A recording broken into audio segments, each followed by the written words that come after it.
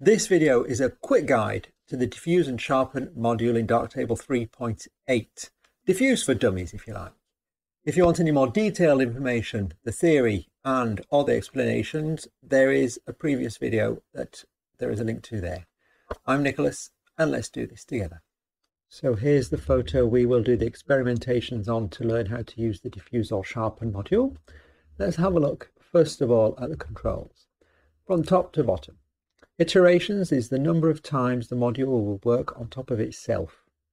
So the more iterations you have, the slower and the more effect you'll have.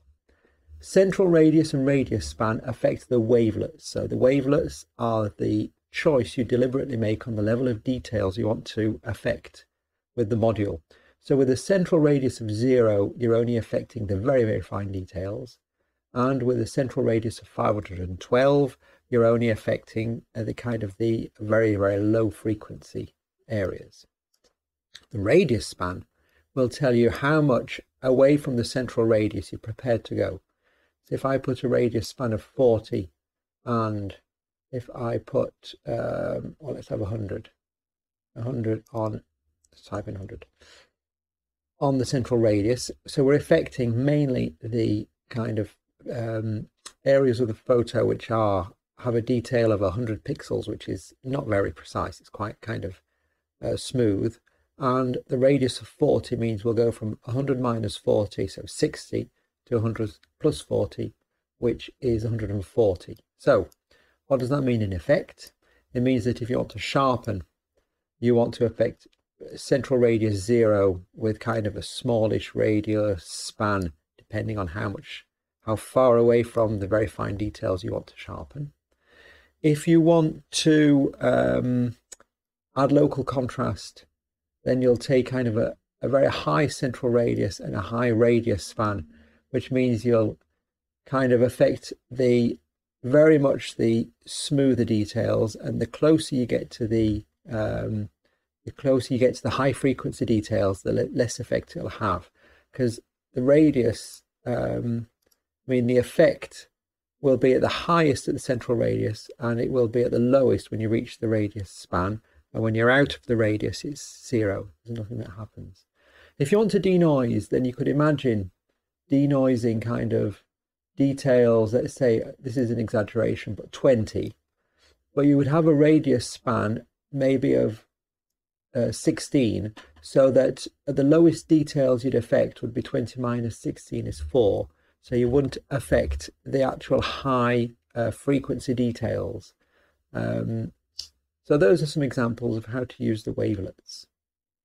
Now for the diffusion speed and diffusion directionality, I do encourage you to read the documentation. The 4 orders are different. Let's go to a practical example here. So I've done a 400% zoom on the shoes, so we can see. Now, in practical use, the first and second orders are very similar, and the third and fourth are very similar too. So what are they? This is how you actually say whether you want to diffuse the particles. So imagine diffusing is like when you have a very hot object in a cold environment, then the heat will diffuse from the hot areas to the cold. So like when you have a fire in a cold room, you can get closer to the fire and warm your hands. And the longer you wait, then the more the heat will diffuse out into the room. If you have a big fire, it will diffuse fast. So you'll have a fast speed of diffusion. So you will get, on a picture, the idea is you're doing the same with light. So the picture will get blurry if it's diffusing. And if you'd move the direction of time backwards, so a negative time, then you are actually, imagine the film backwards, and the heat would go from the room back into the fire. And that is how you get sharpness. So the bigger the fire, the faster the heat will diffuse, and the longer you wait, and the more the heat will diffuse. So the iterations here, the number of iterations, we'll put this to 5, would be how much time you are waiting, and so 5 could be 5 minutes, whereas 1 would be 1 minute. And the speed here would tell you how hot the fire is. So we'll put this at 100. There we are. So we're diffusing before and after. We're diffusing the particles from light to dark, so from hot to cold. Let's take a snapshot of that, and just to show you that if I go to 100 on the second order and compare with the first order, you would be hard pressed to see a difference. Whereas, let's move the diffusion onto the third order, and maybe you think there's no difference, but when you compare here, you can see a very clear difference. One is diffusing the high details, and the other one is diffusing kind of the textures. I know it's difficult to explain because I mean the diffusion does happen a little bit everywhere, but that's how it's guided anyway. So I said I'd do this in a simple way. So let's go back to simple things. First and second order speeds, let's say they do the same thing. Third and fourth would do more or less the same thing. You'd have the first and second order would be for textures, third and fourth for details. Now let's see how the directionality works. Now directionality would mean that you are diffusing across the borders, or you are following. You can see the borders of these are wide, these white rings. So if I'm diffusing across borders, I'd go from white to dark. And if I'm diffusing inside the borders, then the colours inside the borders would actually follow, and around it would follow. So let's give ourselves a good diffusion of 100 and see what happens now if I say I want to follow the borders. Let's take a snapshot. So this is what they call isophote. So here I'm not crossing borders, and on the other way I'm trying on purpose to cross borders and not stay inside. And if you want to keep balance between the two, then you stay at 0, and it will follow and cross borders exactly in an identical manner. So if we compare, you can see they are actually different.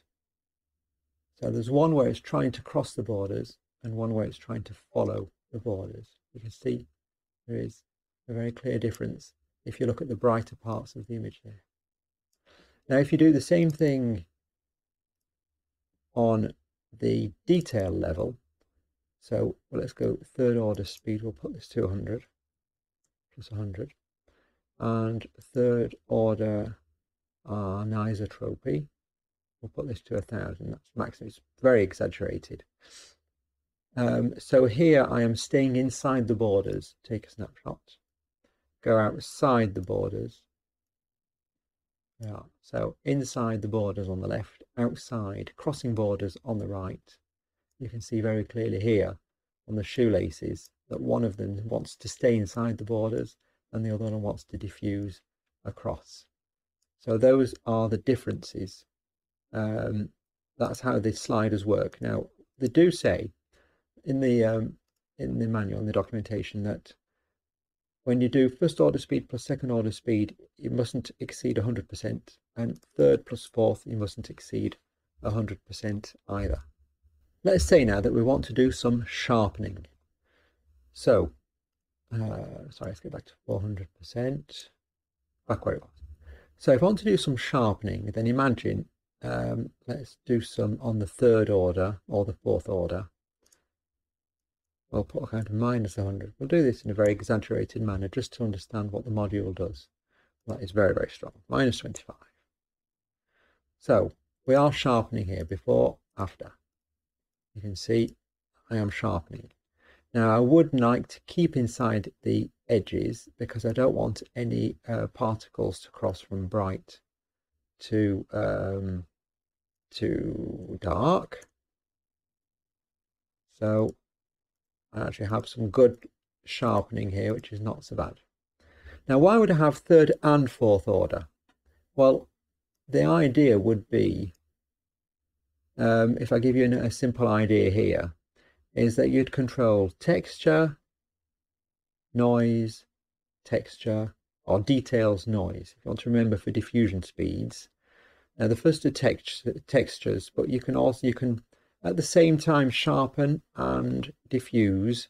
And if you sharpen a lot and diffuse a little on the same level of detail, then you're actually sharpening and not increasing the noise.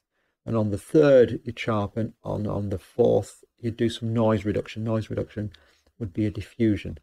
So that is one way of sharpening. Let's take a snapshot of that and have a look at the details and also have a look at the noise up there. So I was at minus 25 and plus 100. So the idea would be to put minus 25 on the third, plus 100 on the third. So this is the sharpening.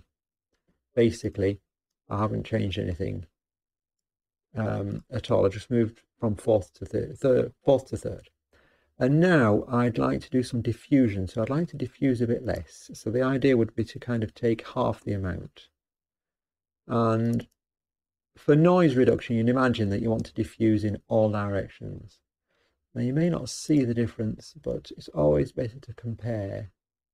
I don't know if you can see, but on one side there is less noise than on the other.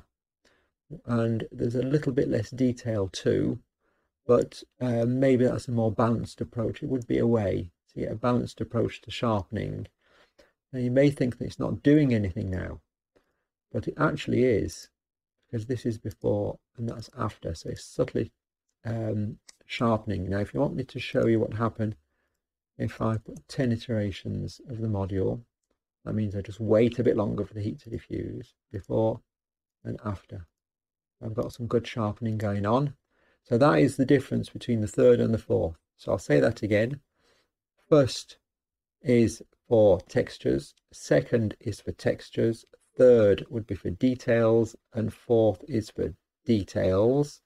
And if you want to balance, cancel out noise, then you do the sharpening, noise reduction, sharpening, noise reduction. Let's move on to the next controls, which are the edge management controls.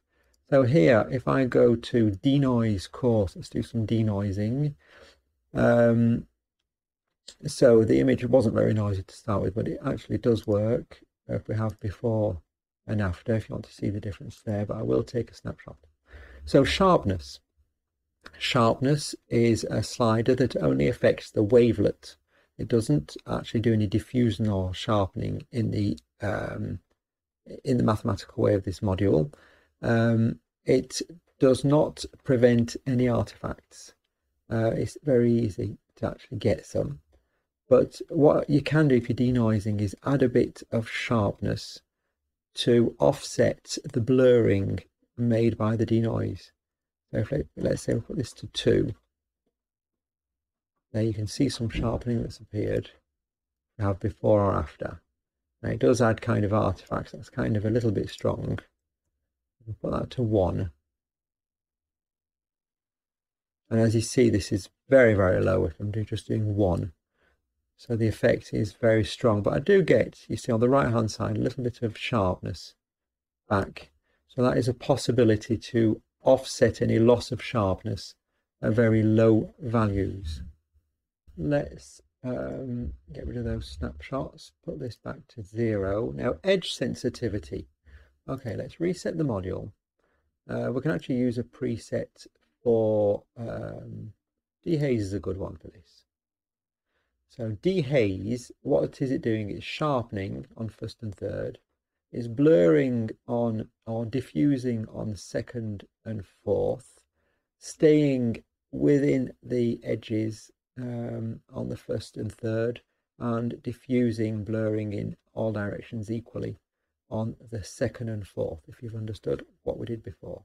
No sharpness, edge sensitivity 2.5. The edge sensitivity gives a penalty to the diffuse and sharpening when it meets an edge.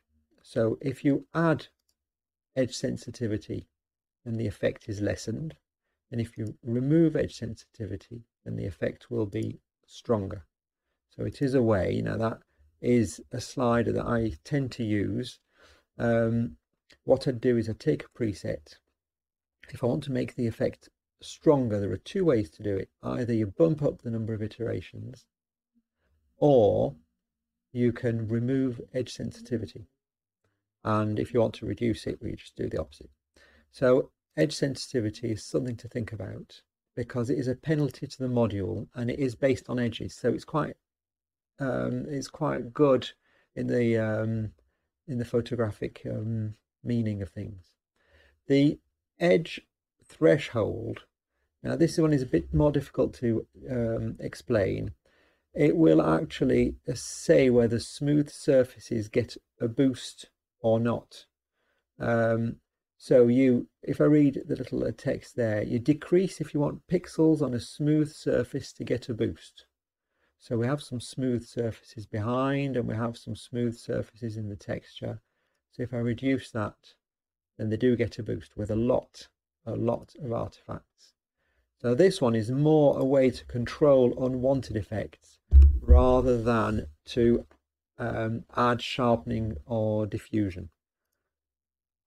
So if you want to lesser the effect, then you make it stronger. And you can see that as I do that, then the effect is getting lesser, mainly on the smoother parts of the image. It also helps if you get some clipping in the darks, if the dark areas have too much effect. Now maybe we could do that. If I've got some dark areas here that have too much effect, normally if I increase that, then the dark areas become less dark, which prevents from clipping in the darks when it looks a little bit too strong. So there we are. That is most of what you need to know for the diffuse or sharpen. The luminance masking threshold we'll have a look at on the whole image. So let's go back to the whole image. Here we are sharpening. Maybe you cannot see the difference before or after. That's working. Let's take, that is before, take a snapshot and let's do the module there, and I'm sure you can see quite a great big difference between the two. So we have done quite a lot. I did move the number of iterations up quite high, so the effect is very strong. We have an effect, kind of a very I'd call that clarity more than sharpening now, the way it's done. If I wanted to do just sharpening, move the radius span down so I don't affect the areas of low frequency, and here the effect is much lesser, but I do have it on the boots here and on the leg. So there we are. Now what does this luminance masking threshold do? If it's at 0, nothing happens. As soon as you move it up, then you're going to get some noise, some coloured noise in the lighter parts of the image. The further you move it up, then the more limited the effect is. So it actually only goes on the brighter parts. So if I move it up, I'm only on the brighter parts. The brightest part is the sky and the effect. There we are. And at one point, I can, if I move it up too high, then it won't affect anything in the image. And this is for in painting. So really what we're doing is we're adding a fake texture to what we'd call blown out or lost details in the highlights, and the idea would be to smooth those, so to diffuse. So let's put everyone at well, really they should all be under 50 if I'm having all of them, and the blur out, you see, if I want to diffuse in all directions, maybe that would be better. This is the idea. You're going to get the idea of what it is. I just want to go to 0. Why not? 0, 0. Everyone at 0. Edge sensitivity, let's put that very low so we can diffuse as we like. And then if we bump up the number of iterations, it'll get blurrier and blurrier. And that is maybe how you can reconstitute some kind of detail in an area which would be a very high level of energy. So that is kind of a workaround for anything in clipped highlights to make them a bit smoother. So there we are. Use the presets, have a look, compare with the presets with what you've understood. That's how the best way to learn it. Take a preset and you say, Okay, so what's it doing? What's it doing? What's it doing? Why are those settings like that? Take another one, bloom. Why are they like that? Go back to the documentation, look at the video again and try and understand what we're doing with the first, second, third and fourth order speeds. Have fun with it, and then well, try it on your own pictures. Okay, well, I'll see you soon.